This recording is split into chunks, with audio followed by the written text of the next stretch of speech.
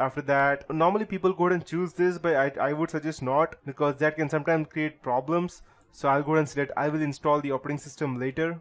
Next, and since we would be installing Kali Linux, I would go ahead and suggest you okay, it's going ahead and selecting Linux, and then going ahead and selecting simply Ubuntu. If you have, let's say, any other version, such as, you can also go ahead and use Debian, but I won't suggest that. I would suggest using Ubuntu because that's what normally we use. If you have 64-bit, then you can go ahead and use Ubuntu 64-bit. So I would be using the normal one. Next, I would be saving it in my own folder, so let me just go ahead and check.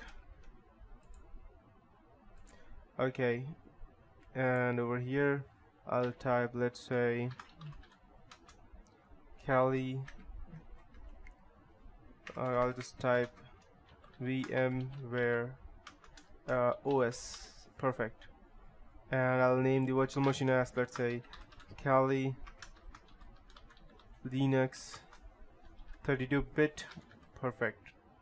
And next, and I would suggest using 2 processors. That makes it a bit more fast, and 2 cores. Next, and 1 GB of RAM. That's what I would suggest using. Next, and make sure that you use the network address translation. If you don't use that, then you won't be able to communicate with any other virtual machine, not even with your own host machine. That's the reason. And just in case you don't know what host machine is, host is your actual computer, that's your physical computer, and this virtual computer is known as a guest machine.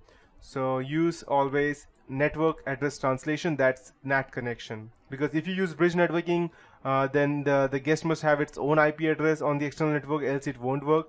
If you use host only, then it will only connect to the host network, and this, as it suggests, it's self-explanatory that do not use network operating system networking connection. So we would be using NAT, since we need to go ahead and connect each and every other operating system we have. Click next. We don't have anything to do with this, just click next and create a new virtual disk. Perfect. Next. SCSI next, and 20 GB, that's what we want, it's more than enough for us. I'll click next, and I'll go ahead and select a place as to where we need to go and install. I would suggest going ahead and using it in the same place where you created Kali Linux. So I'll just go ahead and make a new folder. Is there an option over here? Okay. Where OSS, and I'll go ahead and save it over here. Perfect. Next, so as you can see, VMware OSS, and we have everything over here. Finish. Perfect.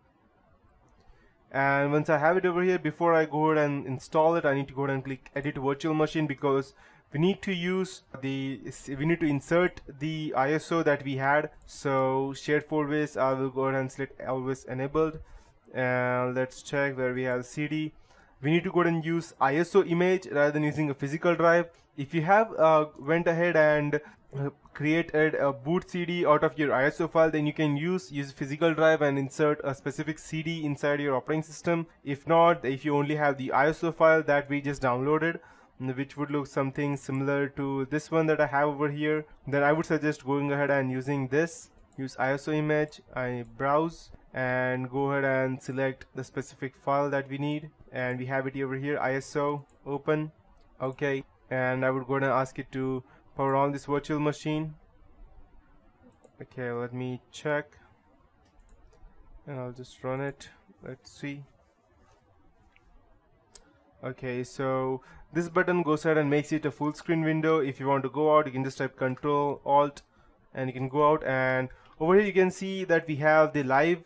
That means we don't need to, and as I was telling you previously, live means you don't need to install anything. It will just run itself on the USB or through the ISO file. These are the forensic method. That means it won't even leave any single trail, no matter what. But we would be proceeding with graphic install, since we need to go and install that. So graphic install, and it may take a bit of time, though it's very fast. And English, since I'm in India, I'll select India. American English. It can take a bit of time, but it's actually faster than installing any other operating system.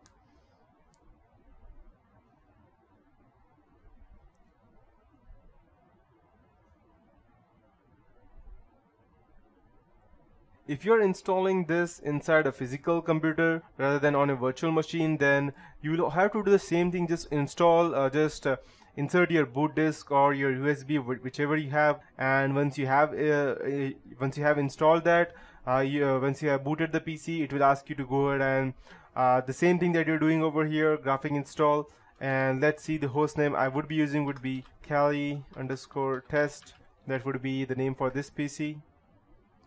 Okay, I'll just go back and I'll type Kali test. Let's see if that works. Perfect. Domain name skip, and the root password, it's necessary that we have a root password, so I'll just type it. Okay,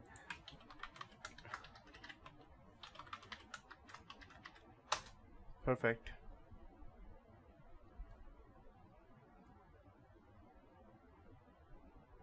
The only difference in installing it on a physical computer or over here would be this. If you're using a physical computer, then you need to go ahead and select manual and specify the partition that you have created, the primary partition. If you have not, then you can just go ahead and use the entire disk, and it will straight away go ahead and install the VMware. Next, all files in one partition. Perfect. It will do everything on its own, create swap of 1 GB since we have 1 GB of RAM. The remaining it will go ahead and supply to its external hard disk, that's ext4. Whereas Windows uses NTFS, it uses ext4. Select next, write changes yes. Perfect.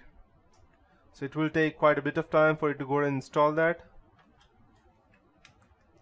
So I'll just go and pause it. So by the time it goes ahead and install, also let's go ahead and install our another machine, that would be the Windows one. So perfect, over here we'll be using Windows and Windows 7. Perfect. And now I'll just go ahead and browse it, see Trinac and VMware. I'll go ahead and create a new folder, I'll name it as Win7. Perfect.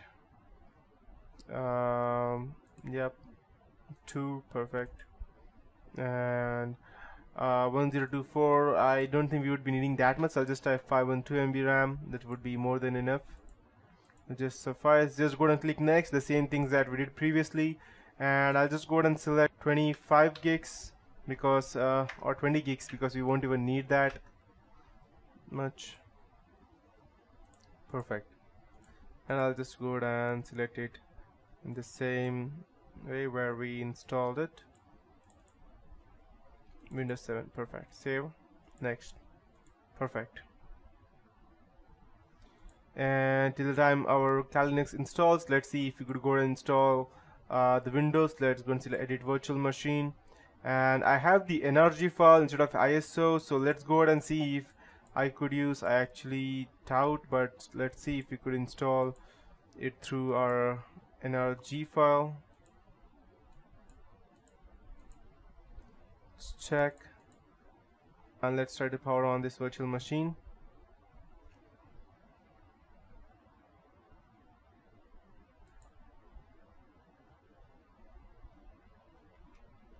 And by the time it gets started, let's wait. Okay, perfect, it's working. So I hope that you know how to install a Windows version. If you're not, then you can still go ahead and see this. If you know how to install, you can straight away skip to the next part, where I would go ahead and teach you how to install it on a Mac OS, and finally the live CD. So that is it for this tutorial. In the next tutorial, I'll be continuing with the installation of Windows version.